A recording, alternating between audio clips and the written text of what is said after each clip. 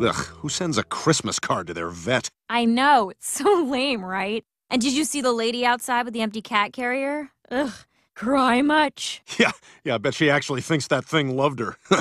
Hey, I'm Brian. Shake? Nice to meet you. I'm Ellie. What are you in for? I got this small cut, and they wanted to bandage it, so I'd stop chewing the crap out of my foot. Oh, that sucks. I love chewing the crap out of my foot. I know, it's the best! But while I was here, I also had to get a prescription filled. Listen, I gotta go. You want to continue this sometime? Let me give you my number. It's on the back of here. It's this. Got it. See you around, Brian. Definitely. Bye, Ellie. Is this the veterinarian's office? No, this is the veterinarians. I think you want the veterinarians center next door.